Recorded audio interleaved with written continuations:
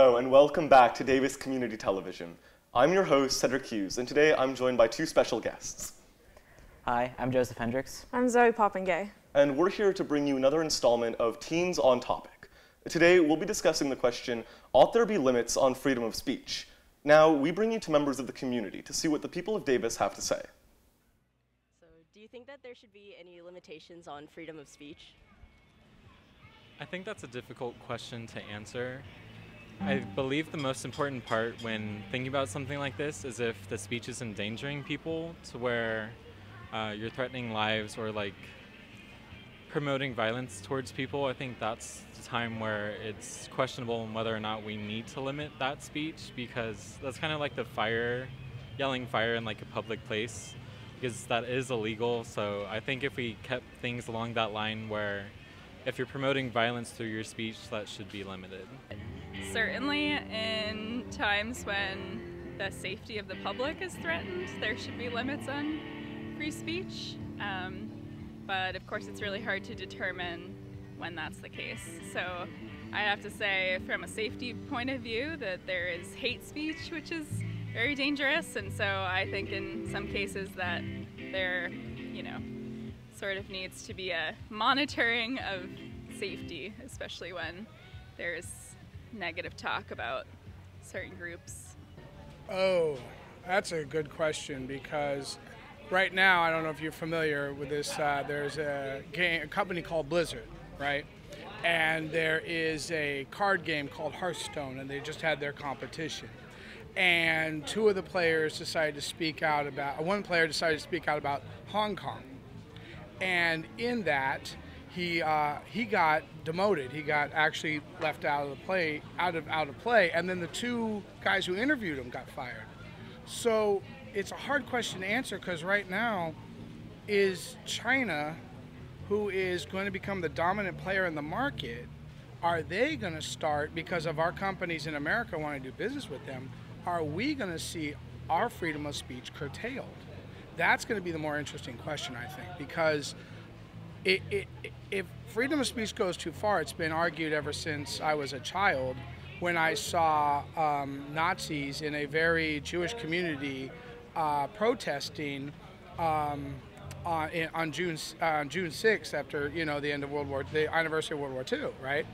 And they shouldn't have to go through that. They shouldn't have to be victimized by that. And on Twitter, owned by a separate company, not government owned, where they're being told that they're limiting one speech or another, which is not factually correct, but still the feeling is there. I don't know. It's going to be a very difficult question to answer, because there's too many factors at play.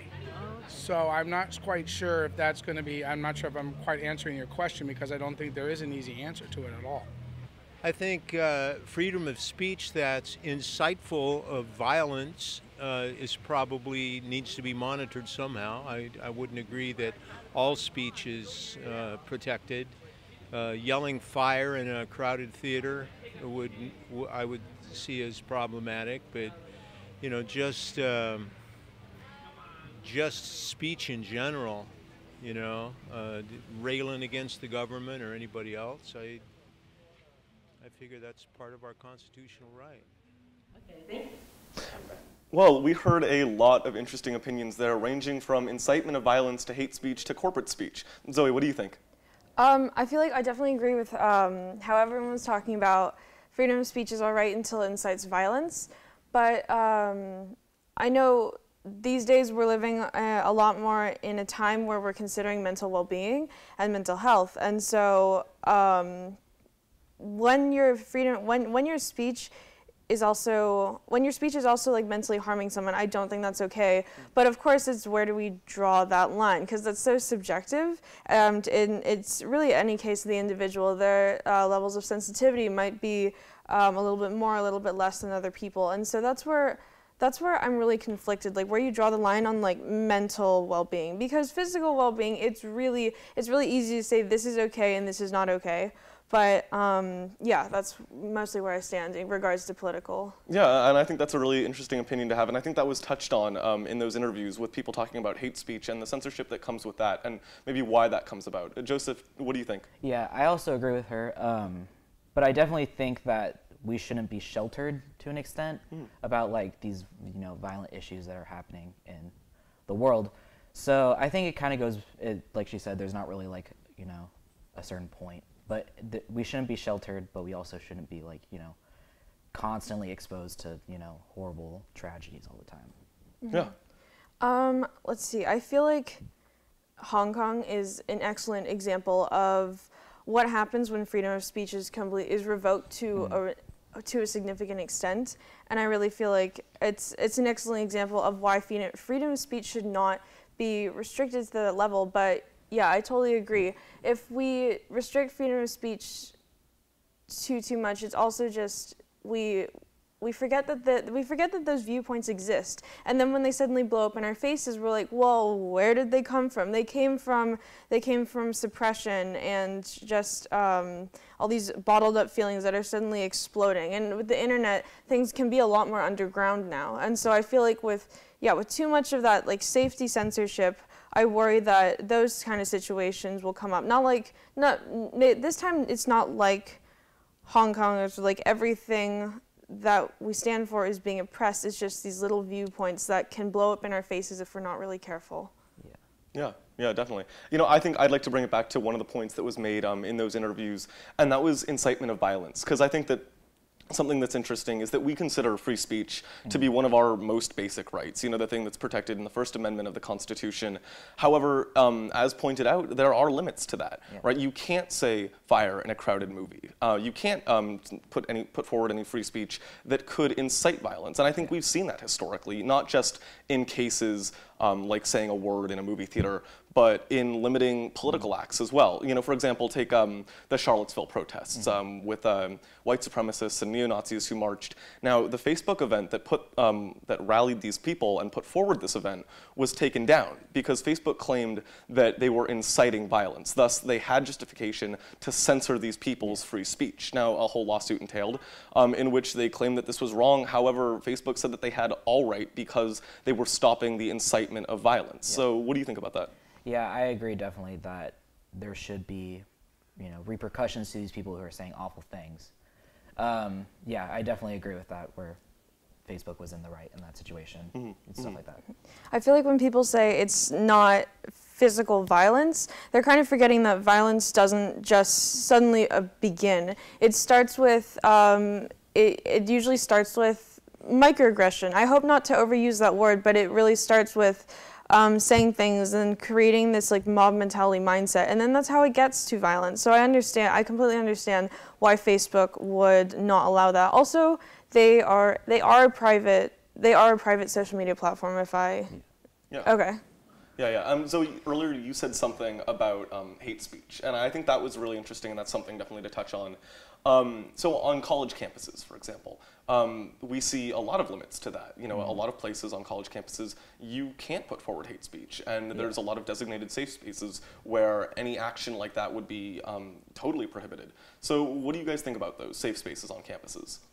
Have those gone too far in limiting free speech, or are they just in protecting people who are at the campus and protecting educational values? No, I think they're at the full right to have those places. And when I say that we can't censor for our safety too much, I definitely am not referring to that. Just a disclaimer. I totally believe that people have every right to deserve a safe space to stay away from people that might infringe on their very existence or their very rights. My only concern is that the opposing side might argue that because these safe spaces exist, they have the right to exist to incite these hate speech groups. That's my only thing about it. Yeah, I agree too. I definitely think that there's a difference between free speech and hate speech, and hate speech is a very dangerous thing, and it damages a lot of different communities. So yeah.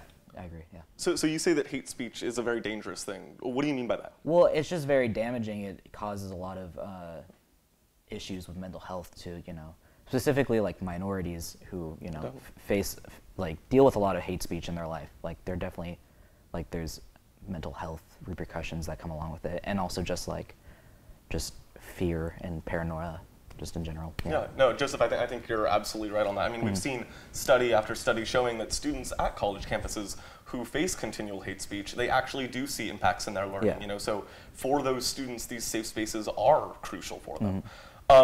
But I think that one interesting question that's been put forward concerning that is, what happens after college? So, you know, after college they leave and they don't have these safe spaces. So do you think that there's any impact on these kids?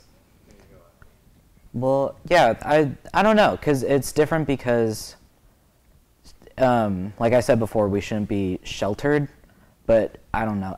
It's just different because, you know, you're an adult and you have a limit to these things, while if you're like a teenager, you know, you may be more sensitive. But just then again, hate speech is all around bad and shouldn't really, I don't know. I feel like it's... No, I totally see your point in that, you know, we want to prepare, you know, students to go out into the world, you know, prepared to face the things that they will face, you know, possibly hate speech.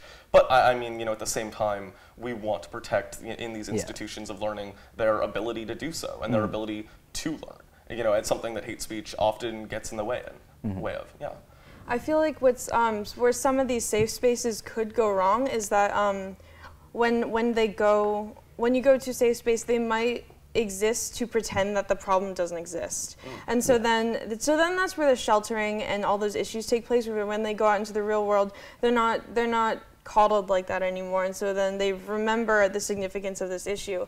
I think safe spaces do a really good job when they acknowledge that these issues exist and they work to form a community to stand against them. I feel like there's nothing wrong with being in a community of solidarity, even and I definitely don't think that being in a community is being ignorant of any opposing beliefs. I just think that when safe spaces are like, oh, these issues don't happen and it's possible to completely avoid them. Unfortunately, it's not possible to completely avoid them sometimes. And I think when safe spaces teach ways to cope with them and connect with a community that can stand with you, I think that's where they are doing a good job. Yeah, I think just to bring it back to the interviews that we saw earlier, one of the interviewees touched on corporate speech. And so do you guys think that corporations should, just like people, have the same limitations placed on their speech and the same freedoms placed on their speech? Yeah, and yeah, I definitely think so. Like Facebook, again, like they had the thing where they had to sort of censor someone because they're inciting violence. So yeah, I do definitely think that corporations should be held to the same, you know, repercussions and consequences as humans. Yeah. Yeah, and I guess on the perspective of what they're allowed to say, if every organization is allowed to say what they want to say, usually, I guess based statistically, there will be around the same amount of corporations that might believe in one side and another side. So it's not like there will necessarily be a massive imbalance on any political or social spectrum. So that I feel like with those freedoms, there will still be places for people to go to if that's what their main concern is. That's the main concern that I hear, that if every corporation is biased, then that just makes things too complicated or something. Yeah. But yeah. I think just in the last few minutes that we have today, let's go a little away from what we've been discussing, and let's talk about whistleblowers and corporations. So in 1989, the government passed the Whistleblower Protection Act, and this made it so that people would be able to come forward within the federal government and expose wrongdoings that were going on. And this was protected as you know, their type of free speech and something that they, you know, were able to do and were able to come forth with and say. So what do you think about that? What are the implications of that moving forward? Whistleblowers in the corporate workspace or in the public workspace in the government, you know, their ability to come forward and talk about the issues that they see in the wrongdoings in government. I feel like it is their free will to do so, but then under that they do consent to having a lot of issues with, I guess, employment and jobs and all that general stuff. Unfortunately, I wish I could say more on the subject, but I'm not quite sure about the inner workings of whistleblowers. Yeah. Yeah. Yeah, no, and I mean, I think that that's something that, we still see, unfolding today. It's a question that is unanswered. On one hand, we want to be able to expose the wrongdoings and do something about them. Yeah. But, on the other hand, there's issues of national security. What can we do to keep those secrets safe that, could have impacts on American lives? Mm-hmm. And I think that there's a lot of questions like that that are still out there concerning free speech. There's, this whole topic, it doesn't have an easy, yes or no answer, because, in everything from inciting violence to hate speech to, corporate whistleblowers, we see that there isn't a yes or no, and that there's validity in both sides. So, I think that that's something that, it's up to us to continue having those discussions and, to find our path through that. So, yeah. So that's all the time we have for today. I've been your host, Cedric Hughes, and this has been Teens on Topic.